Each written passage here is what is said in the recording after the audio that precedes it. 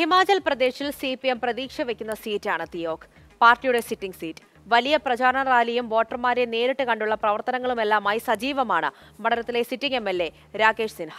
കേരള മോഡലാണ് CPM ഹിമാചലിലെ ജനങ്ങൾക്ക് നൽകുന്ന സന്ദേശമെന്ന് മണ്ഡലത്തിൽ പ്രചാരണത്തിനെത്തിയ ബൃന്ദ കാരാട്ട് മാതൃഭൂമി ന്യൂസിനോട് പറഞ്ഞു.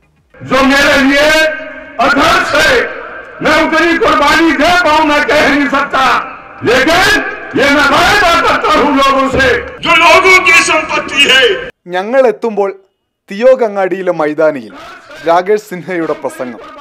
ഞാൻ നിങ്ങൾക്കിടയിൽ തന്നെ ഉണ്ടാകും എന്ന ഉറപ്പ് ജനങ്ങൾക്ക് നൽകുന്നു രാകേഷ് സിൻഹ.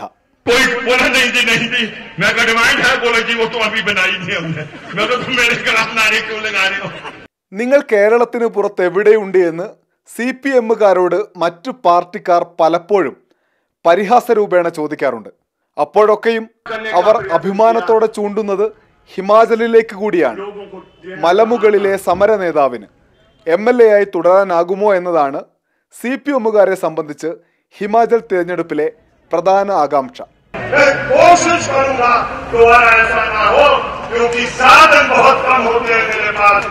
പൊതുയോഗ തിരക്കൊഴിഞ്ഞപ്പോൾ രാകേഷ് സിൻഹയോട് തന്നെ അക്കാര്യം ചോദിച്ചു.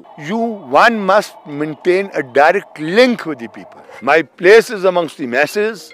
It has remained amongst the masses. It will remain amongst the masses, and I will die in the masses. My death will not take place anywhere else. I am going to live and die amongst the people. So the people will support.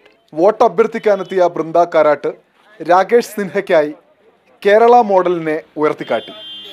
And here's a message for all our friends in Kerala.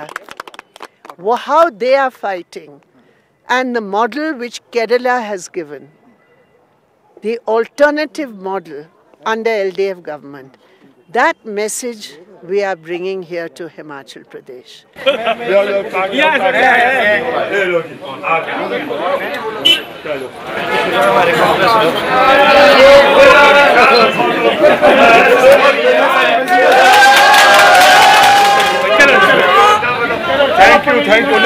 Rakesh സിൻഹയുടെ കഴിഞ്ഞ 5 വർഷത്തെ പ്രവർത്തനം ജനങ്ങളോട് ചേർന്ന് നിന്നായിരുന്നു എന്ന വിലയിരുത്തലുണ്ട് CPMന്.